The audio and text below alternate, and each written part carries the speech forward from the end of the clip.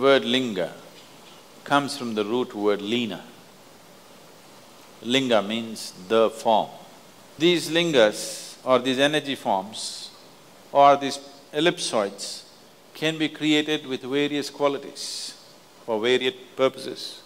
There are some lingas created for health, some for well-being and prosperity, some for spiritual progress, some for meditativeness. Like this, various types of lingas can be created. Essentially, they can be categorized as 7 different ways. These 7 can be further multiplied into many, many kinds. The uniqueness of Dhyanalinga is it has all the 7 dimensions of it, but essentially it is tweaked towards meditativeness without any instruction. If you simply sit in the sphere of Dhyanalinga, you become meditative. How many of you been there? Have you been there? Okay. No instruction, simply go sit there for 10 minutes. You will become meditative by your own nature without any instruction. So the idea and the science and the technology behind this is that you create an energy form which will do something that you want to do for a long period of time. A form is also referred to as a yantra.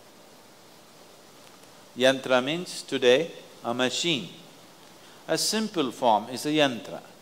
As you mix these many forms and make it into a more complex thing, then it becomes a machine. Various forms put together is a larger machine, isn't it? So similarly, a simple form you take and add many parts to it and it becomes a complex machine. So it is, in a way, like a meditation machine.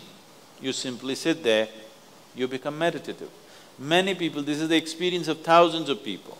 They come there thinking they want to sit there for 10 minutes. They sit there and they get up, it's 2 hours, they're sitting right there. Because once you're meditative, your sense of time is just gone. Time rules you only because you are strongly physical. The more physical you are, the more difficult it is to pass time. Please see this. Have you noticed this?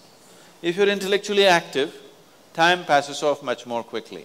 If you are beyond the intellect, time just disappears in your experience. But if you are just physical, time doesn't go, you fidget.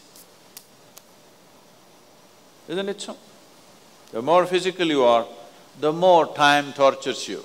Time torture is only for the physical. If you're not physical, time doesn't torture you.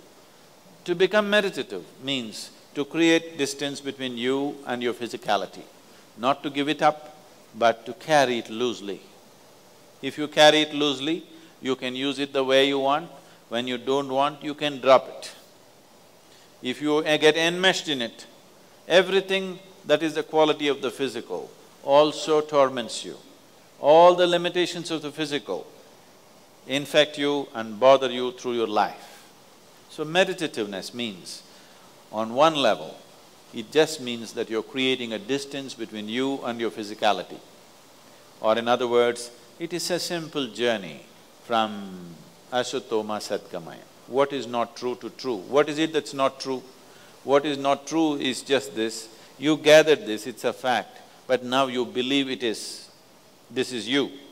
This is not true, isn't it? So truth means you moved away from untruth. Truth is not some kind of a thing that you do. If you don't lie, you're truthful. You don't have to do anything to be truthful, isn't it? If you have to lie, it's a very complex exercise. Yes or no? Huh? You know it by experience, don't you? If you have to tell a lie, it's a very complex exercise. To be truthful, what do you have to do? Nothing, even an idiot can be truthful. Yes or no? It's very simple. If you simply sit here, you're truthful, isn't it? If you want to tell a lie, it takes a lot of complexity. So, truth is not something that you do. You move away from untruth, you're truthful. It's just that simple. So Dhyanalinga is just a tool towards that.